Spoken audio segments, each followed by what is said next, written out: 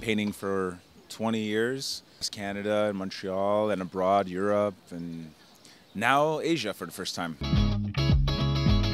I'm a street artist from Montreal, Canada. Started doing graffiti when I was young, and I liked it very much. I always loved painting walls. I always loved painting outside in the public and having people be able to see my work really.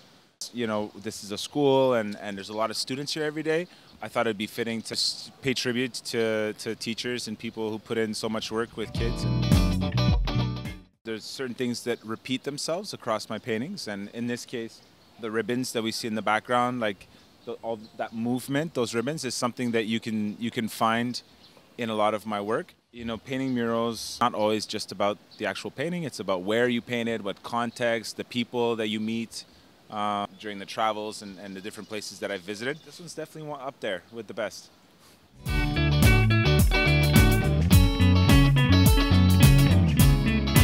My name's Stephanie. I'm actually a local artist. I've been here for 8 years. I usually paint on wood panels, yeah, but they're big, so it's not that different, but I'm doing it a lot quicker than I would.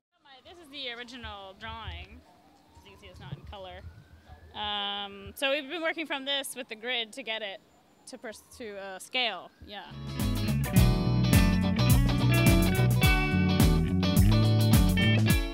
I just kind of decided something that would like really pop out, because you see there's like not a lot of bright colors around. Yeah, so it helps with the 3D effect too. I like metallic paint as well, so I've been trying to mix in some metals.